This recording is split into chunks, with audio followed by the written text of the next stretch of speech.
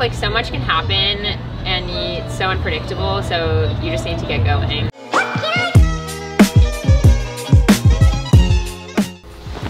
Hi everyone, welcome back to my channel.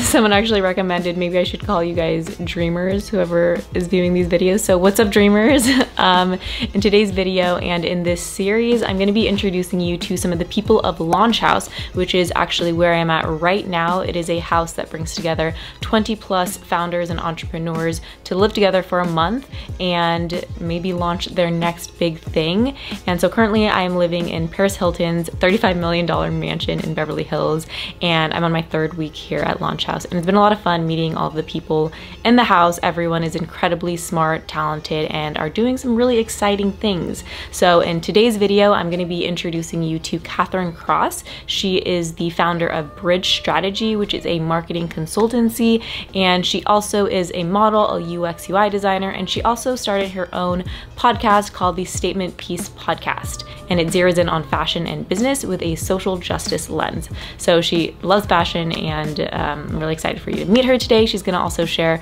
her story on how she got started on both of those things and provide some tips for anyone that might be interested in starting their own business or consulting service or even a podcast of your own.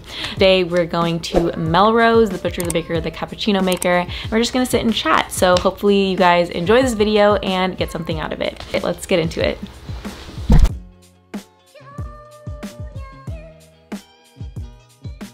Okay, so I'm here with Kathryn, and she is the founder of Bridge Strategy, which is a marketing consulting agency, and the Statement Piece Podcast, which is a podcast which talks about social justice, business, and pop culture. And we both met at Launch House, the third cohort, which brings 20 plus entrepreneurs together to launch really cool products and create together. And today I'm just going to share a little bit of her story of what she started and some tips for you guys.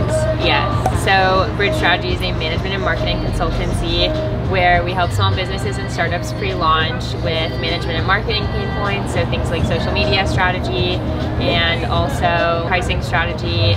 And my podcast is on fashion and pop culture with a business and social justice lens. What's the story behind how both of those got started? Yeah, so I started Bridge Strategy and Statement Piece around the same time. Started my consultancy because I wanted to put my own knowledge and a lot of my friends' knowledge to good use. A lot of my friends especially have a lot of experience with consulting, so I thought it would be good if we could help out some of our friends' parents, for instance, if they own a small business. Especially during COVID, I think a lot of businesses were struggling. And then with my podcast, I was always having similar conversations to what we have on the podcast with my co-host. So we just thought it would be good to put it on a platform. I love that you talk about the social justice side of things, and you're kind of bringing more of the awareness to like the origination of fashion, which I think a lot of people don't necessarily think about. Yeah. Where did that passion stem from? Yeah, I think it stems from my brother. So my brother has cerebral palsy, and I think watching my mom always unconditionally love my brother really taught me that you should never judge someone based upon their physical qualities or any kind of qualities. I think you should just always value someone for who they are, and I think my brother is like really happy and joyous and such, so my mom has always loved him unconditionally for that reason. And so I think it just taught me that any kind of marginalized group shouldn't be marginalized just because they're part of a certain ethnicity or even like age or things like that. And so I tried to do what I can to assess where there's marginalization and see if I can do anything to, at the very least, educate myself on it so that I can be better informed on how to come up with solutions in the future.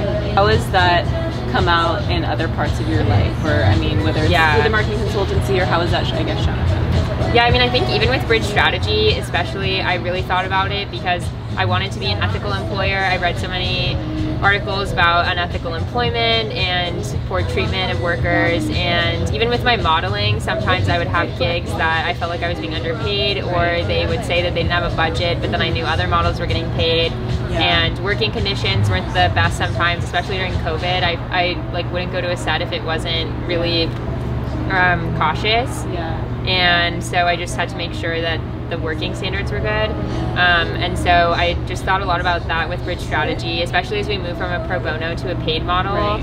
I was just thinking a lot about how to compensate myself and the workers, and how to just make sure that I can cultivate a healthy working environment. Yeah, tell me more about the podcast and how that experience has been for you, because I'm sure there are other people out there that want to start a podcast. One, they don't know how, and then two, they probably might not even realize like how impactful it could be even for themselves. I know that you spoke before, like it helps you realize how much you love fashion. Yeah, just made an account on Anchor, and then we recorded our first episode, and the recording logistics are a little bit weird because my co-host and I are all not in the same location. Right. So we started recording through the app Anchor, and then we also did it by recording Zooms and things like that. So it was a little bit complicated because we would try and FaceTime and record on Anchor or like Zoom, but ultimately I think Zoom is the best. Yeah, and then you're able to like extract the audio from Zoom, and then we all we use the video as well for our YouTube channel. Yeah, that's cool. That's cool. Yeah. So it seems pretty simple then. Started putting it up on YouTube. We now use iMovie to edit it. Okay. And then we use GarageBand, but most recently I found out about this software called Descript. It like writes out the words that you're saying as you're saying them for video and audio, and it makes it easier to edit because you can edit it like a book. What are some other future episodes that you're thinking about launching? Yeah, so our episodes that are coming up, one is with Audrey Hilfiger, who is a model and entrepreneur, and she started some candle companies and also had a flower bouquet like organizing company, bouquet designing company, and then we also have another episode coming up with one of my friends, Varshini, who I actually know through high school Model UN. It was a college Model UN program, but she works at TikTok now as a creative producer. And so we just talked to her about South Asian representation in the TikTok space and entertainment, and then also her job and what she does as a creative producer, which was really interesting because she started at TikTok the day that they rebranded as TikTok from ByteDance. Really? Whoa. Yeah, so she was there like really, really early on, like in 2018, when like Charli D'Amelio wasn't even on the app. Oh dang, that's crazy. How did you get connected with all of the different people that you find to interview? Yeah, you just reach out to them? Yeah, I'll just DM them on Instagram, or I'll meet them through personal connections, or if I see someone do something interesting, then I'll just like try and email them. Yeah, just trying to be scrappy, basically. Yeah. What are some tips that you have for people that want to start a podcast? I think just try and identify if you want to do a podcast for yourself or for others, because I think like growth of an audience may require content that you may not necessarily want to produce, I guess, and you just have to be conscious of what you're doing more so if you're looking for growth. I continue to do it because I enjoy doing it, and I don't think I would compromise any piece of that for growth, but I think we have looked at elements of growth in the past. What tips do you have for people interested in starting like a consulting business or kind of a service in general? Yeah, because I'm sure that there are people out there that maybe they have an idea or they have like a service that they want to sell, but they really have no clue how to get started, or maybe something's holding them back. Like for me, the first step was creating the website because it's something tangible that I'm like working towards, and then in terms of doing the planning of the business plan, I figured that I could just do that as I was writing our website description and like the About Us page. So that was my first step. Like so much can happen and it's so unpredictable, so you just need to get going. Yeah, that's true. That's what I've been hearing from everyone else. It's like just get going. Yeah. Do you typically plan out all of your episodes? How does that process go? Like do you do you research? Do you like plan out the questions? Like what's the process? We do plan the questions, but for the most part I don't go by them because sometimes it's unnatural in the flow of conversation. And also for the episodes, my co-host mainly plans them, I would say, because she is very organized about kind of the perception of our episodes and content. So for instance, if we have too many guests, we'll space them out with an episode of just us. We record pretty much once a week. If we have pre-recorded episodes, it's only because we reached out to a lot of guests who happen to respond at the same time. Got it. So it's like you record it, post it that week, and then next week record it, post it. So every week we're working on it because we also take turns editing. So every week one of us is editing. So we edit the like few days prior to release. And yeah. Well, how long is the editing process usually? Oh my gosh, it kind of takes a while. And is it usually like a long podcast and you have to edit it down? Yeah. And then you like take out the most interesting moments, or like how does that work? So we usually do an hour and a half or an hour for the recording itself. And then when we edit things down, it probably ends up being like 50 minutes without all of the like pauses and things that can happen. But we try to cap it at 30 because we used to not cap it, but then you can see your analytics on Anchor, and there was a drop off at about 22 minutes. So we tried to cap it at 30, and we had one episode that was an hour, and we were like, well, it was a really long episode.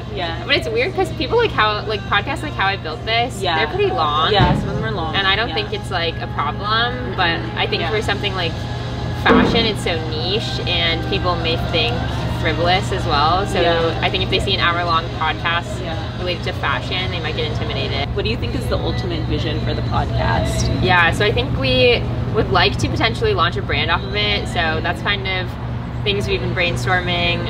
But we have like a vision board and like 2021 goals. So I think, especially when the pandemic is a bit better, I think we would like to like meet up with people and maybe have like community events. We've talked to some people who have worked in fashion community types publications before about what we can do to kind of build out a community and things like that.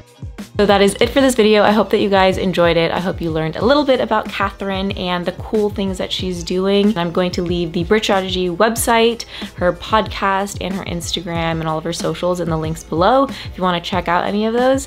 And yeah, if you like this video, please make sure to give it a thumbs up, subscribe to join the Global Dream Team community if you haven't yet, and comment below letting me know what is your favorite thing that you heard from Kathryn in this video.